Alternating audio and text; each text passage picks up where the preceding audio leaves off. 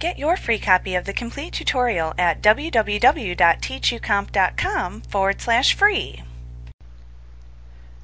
This lesson deals with ways that you can customize your toolbars. You can change options for all of your toolbars and menu bars in Word. You can also add, delete, and rearrange the buttons on your toolbars. You can add buttons for macros to a toolbar as well. You can even create your own toolbars with your own button pictures. But to change the options for your toolbars and menu bars, select Tools from the menu bar, and then choose the Customize command towards the bottom of the menu drop-down. In the Customize dialog box, choose the Options tab to view our toolbar and menu bar options. So here we have a few options, such as would we like to show the standard and formatting toolbars on 2 rows. I usually prefer that so I can see more of the buttons, so that's usually checked.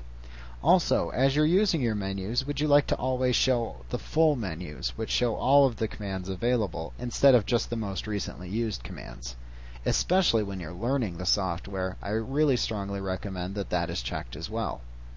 Other things you can do here are choose large icons, list font names in their font, let's leave that checked, and show screen tips on toolbars. Also, if you'd like to show the shortcut keys in the screen tips, that can help you pick up the keyboard shortcuts for some of the more common functions. When you're ready, just click Close to apply those selected options.